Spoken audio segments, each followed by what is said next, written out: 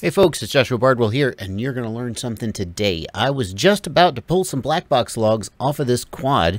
This is the Diatone Marauder 515, and it has an no SD card. It has a data flash chip, and as you may know, it takes for frickin' ever to download this way. Well, in Betaflight 3.4, there's a new way. This is the first time I've done it, and I thought, well, as long as I'm going to do it, I'm going to show it to you.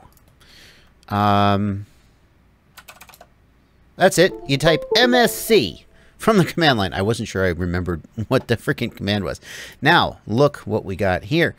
We've got, whoa, what is this over in my computer? Betaflight onboard flash. That's right. It's your black box logs. And interestingly, it's your black box logs in separate. Oh, how about that?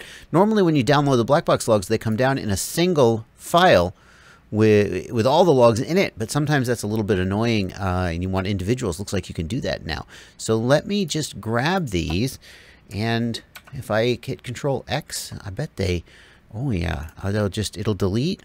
Well, yeah, I bet it will. So here, let me just paste. Let's see how fast they come down. What? I bet it's because it's trying to delete them. Is that it? It can't delete them? Okay, that doesn't seem to have worked. Maybe copy paste would be better. Let me just try a copy instead of a move.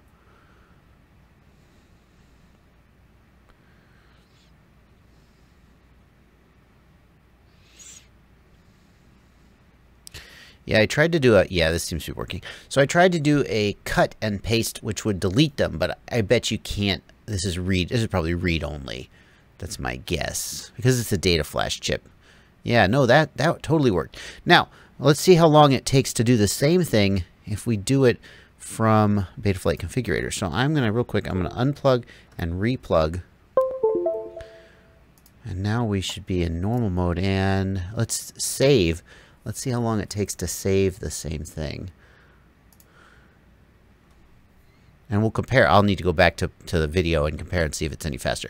But whether it's faster or whether it's just more convenient, I don't know. I mean, in theory, you could use the... Oh my gosh. Could you use this with a USB OTG adapter to pull files off your black box data flash chip onto your phone?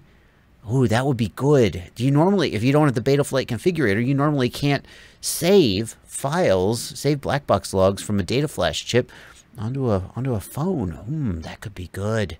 Yeah, just get a USB OTG adapter. What is that? That is, a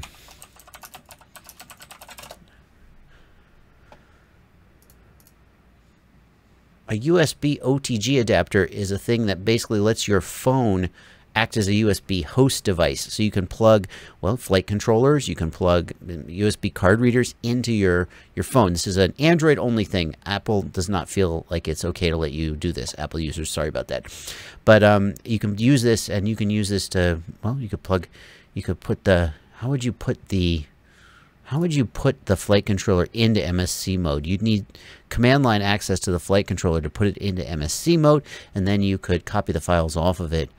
I think you can do that with SpeedyB. Well, anyway, there you go. MSC mode lets your black box, whether that's, and this works, by the way, this is onboard flash, but this also works with an SD card. So if you've got an SD card and it's buried inside your quad and you don't want to take it apart to get at it, you can just leave the SD card in there. You can tape it up to keep yourself from losing it when you fly and crash, and you can use the MSC command to enter mass storage mode and access your black box log through any USB access. That's going to do it for this video. Thank you guys for watching. Happy flying.